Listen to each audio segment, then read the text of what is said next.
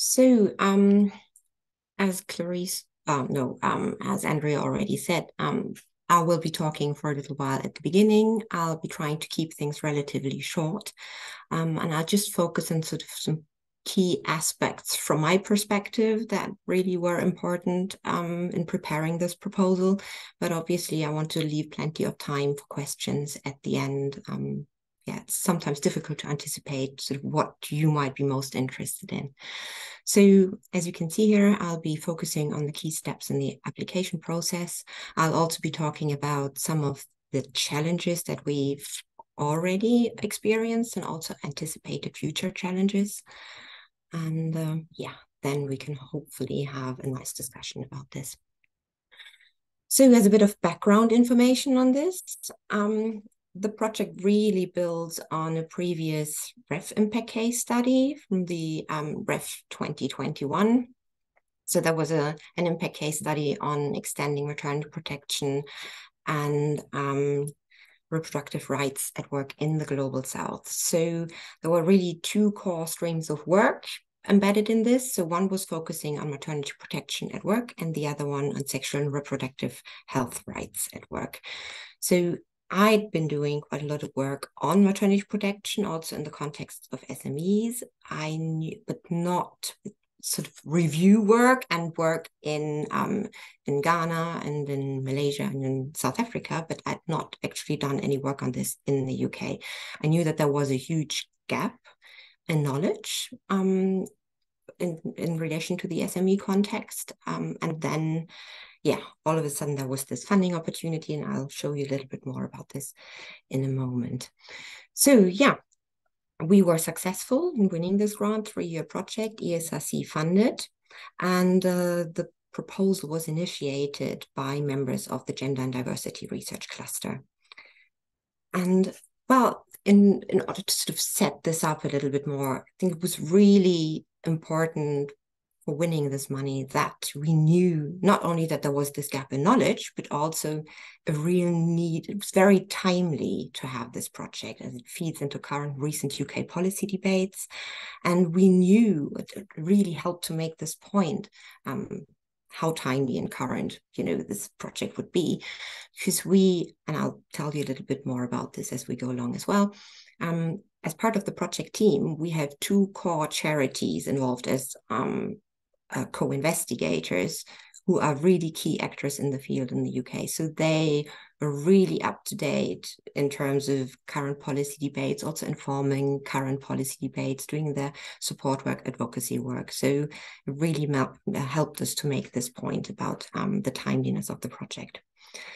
And so then we also really, so I'll be showed that, the project was really set up to have direct impact on practice and policy.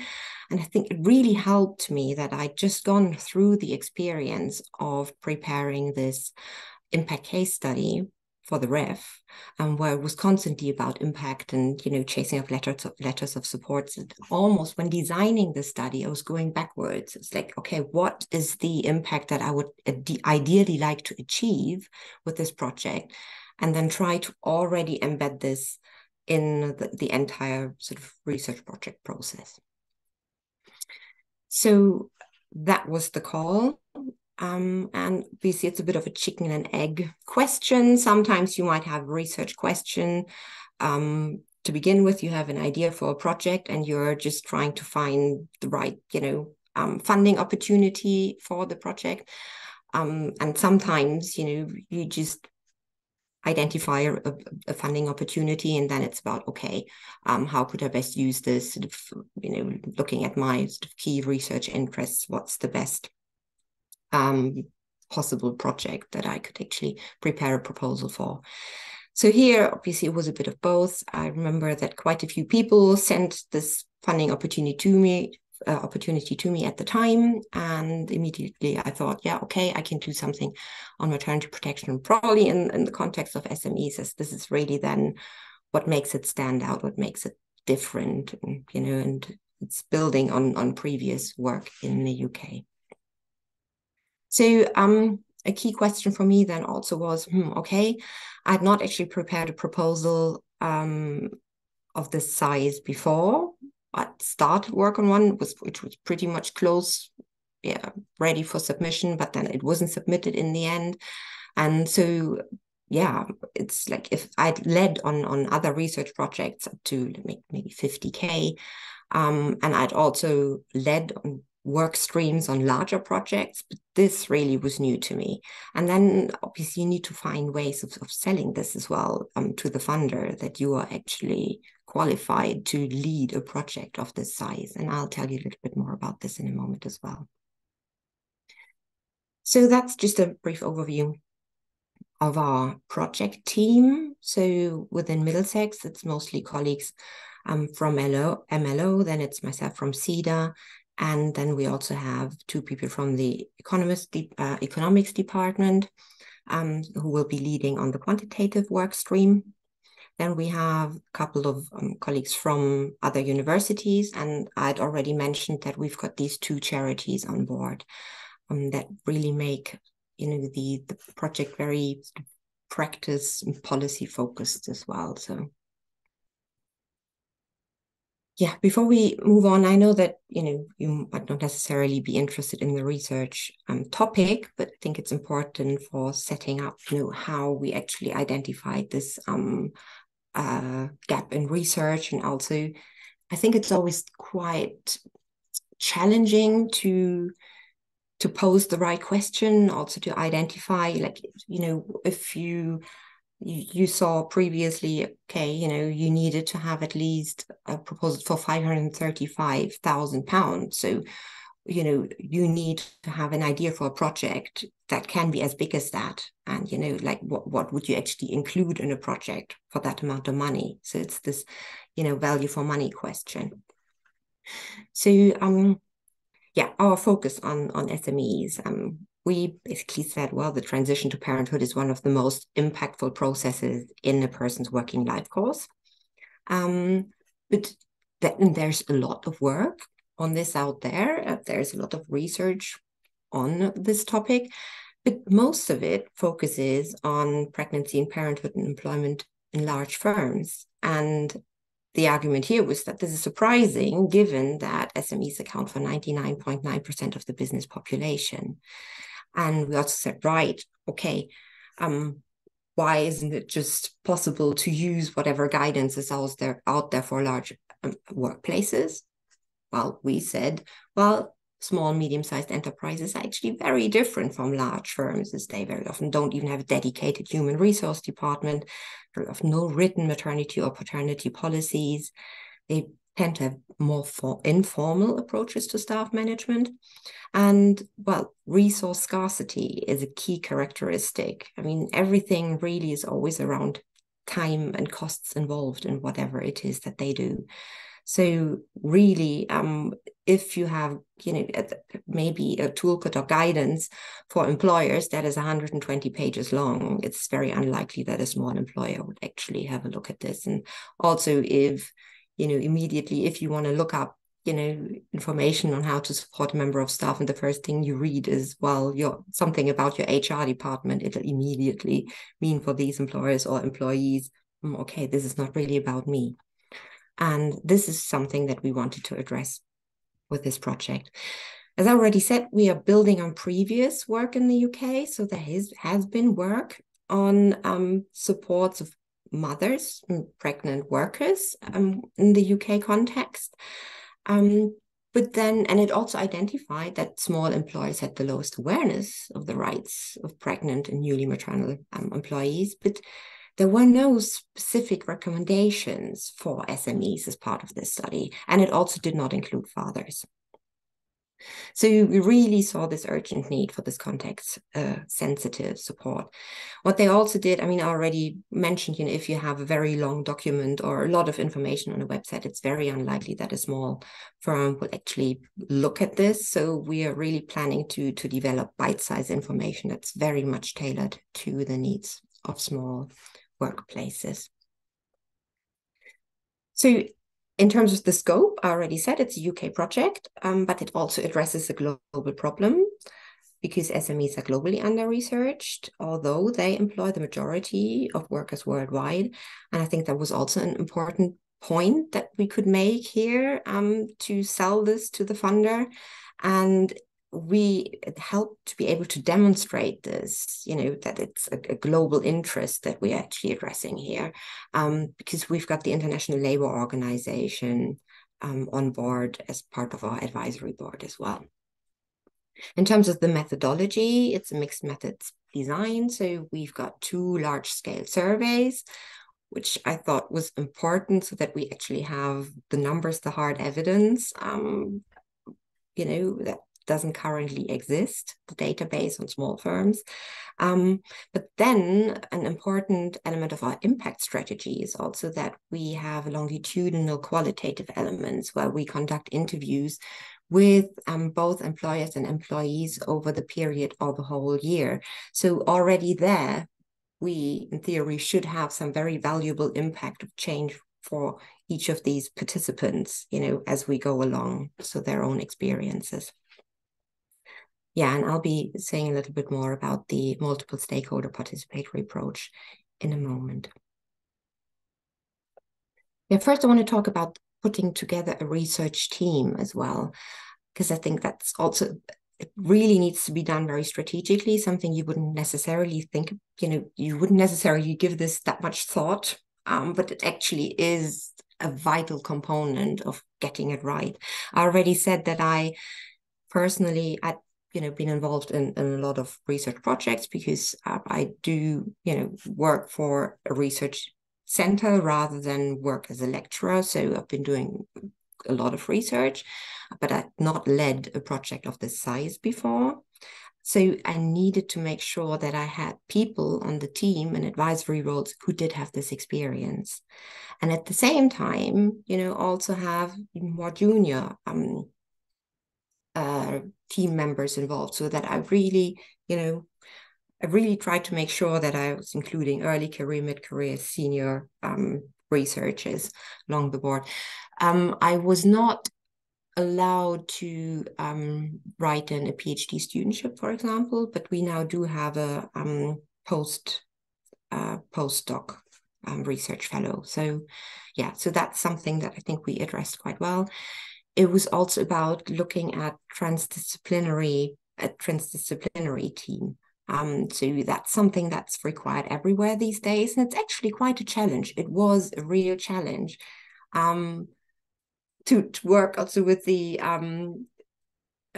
colleagues from economics, because sometimes it was really, when it was about sample sizes, I think, sometimes we didn't quite understand each other.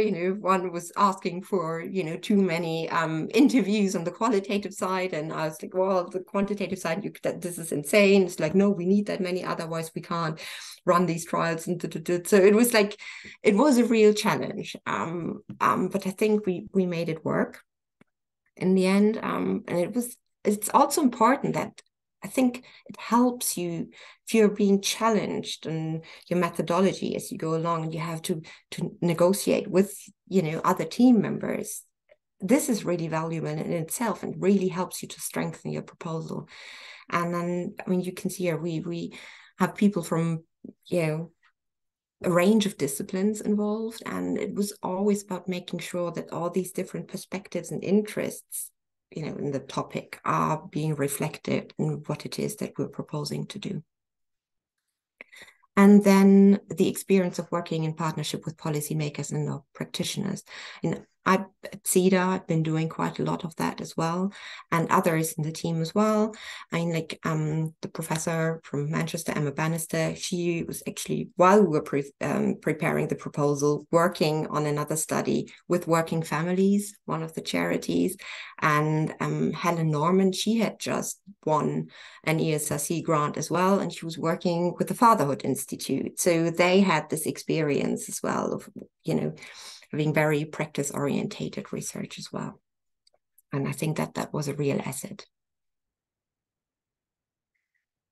Yeah, so said the project team is an important element of our impact strategy. So not only in terms of the researchers, but I said also the policy thinkers, support providers. So the fact that we had those practice-based co-investigators, but it was not just about their work itself and having them on board, but also all of the networks that we sort of brought with them.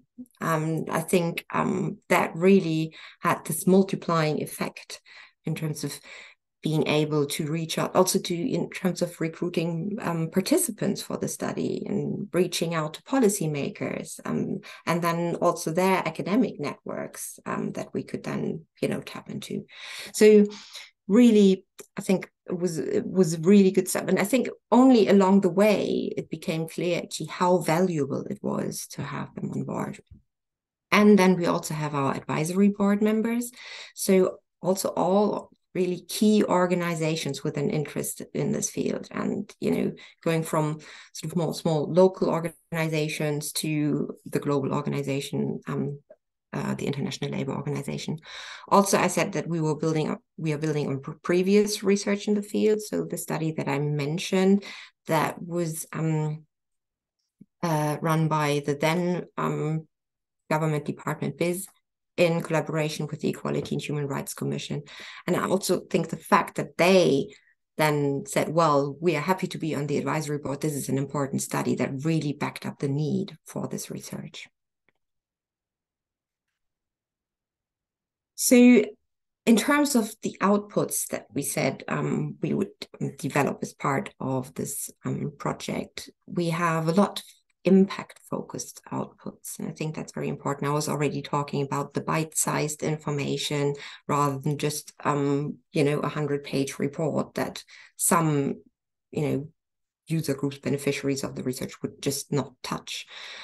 So as you can see here, we've got sort of short toolkits, related videos, and really we are planning to make sure that are really of interest to different user groups, and having the possible beneficiaries on board as part of our project team and the advisory board itself, having them co-designed with all the different people who are involved in the project will hopefully really make sure that they're as targeted and needs-based as possible.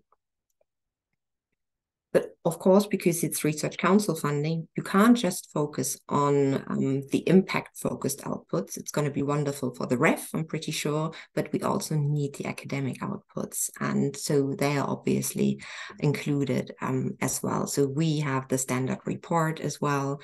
We will have a one-day academic workshop. Obviously, there will be the data sets that we'll need to make available, and then hopefully also the academic papers. And the key issues and challenges, obviously it's wonderful that we've won this grant. At the same time, it's always slightly daunting, you're celebrating the success and you're already thinking, oh my gosh, now we need to deliver. And I think one of the key reasons, I think people have been aware before that there is a gap with respect to small employers and small employees in the field, but the reason why people have probably not touched this or maybe tried to touch it and given up is that they're just really hard to convince that it's a great idea to participate in research, because, especially on the employer side, because of resource scarcity. So it's quite difficult to get them on board for something, especially if you are telling them, hi, it's something that'll go on over a period of a year. So we would want to speak to you several times over the period of a year. So it is a worry, but we're hoping that since we have the support organizations on board, that we can go through their networks as well, through their member organizations. So the member organizations of, for example, working families. We have all sorts of networks that we can tap into through our advisory board members as well. And I think it's also important, obviously we will need to be aware of, potential bias here. And that obviously we don't only want to get those employers on board who are at the more supportive end, or the ones that really had very extreme negative experiences. It's something obviously you would like to get experience from across the board. And I think we'll achieve this by having this really broad spread of, different organizations we can go through. So hopefully we will get a good spread of experiences, and not just the ones at extreme ends of the spectrum. Yeah, and then obviously it's a concern that, well, it will be quite, even if you want to, produce bite-sized information, but you want to reach everybody, like, well, it's going to be difficult to have a recipe for success. It's this, well, there probably isn't a one-size-fits-all solution. And then obviously if you look at diversity, different groups, if you're looking at, as it says here, things like skill level, ethnicity. So it will be very complex, and yeah, getting things right at the end in terms of the outputs will be a key challenge. But then I suppose it's going to be a process. It's, I think, comparable to preparing the proposal itself. It's something that takes time, and it really required, I don't know how many rounds of rewriting. And I suppose, with this, some things will probably naturally fall into place as we are going along. I hope, as long as you try to think of as many aspects as possible and say, right, okay, we'll try to take this into account. We'll try to take that into account. There's only so much you can do. Yeah, and maybe one more thing about writing the proposal. I said, there were all these iterations, preparing the proposal. I think it was announced the funding opportunity was announced in May last year. And we pretty much started our work straight away, also because I knew that people would be away at different times over the summer. And it's just such a time-consuming, tedious process. It's nothing that you can rush. So if something at this scale, it really takes time and lots of rounds of polishing, and it's already, a process that can be full of frustration if you don't get, hear back from people. You need to chase things up. Everything takes time. And then obviously you've got the whole administration behind it. You are dependent on many people. So you really need to plan ahead, and you need to be very organized with this. So just as a sign of warning. And yeah, so it meant that we also, after submitting the proposal, of course, we at some stage received comments from the reviewers that we needed to respond to, and then it was quiet again for some time. But then, yeah, at some stage we got the good news, and as Andrea already said, 7 projects are now funded under the program out of 74. And here on this slide, I included some of the links so that you can actually see what the other projects are that are funded under the call. Then there is the Middlesex press release, and also the UKRI project announcement. Yeah, and that's it from me, really. And any questions, I'll see what I can do about answering them. I'll do what I can.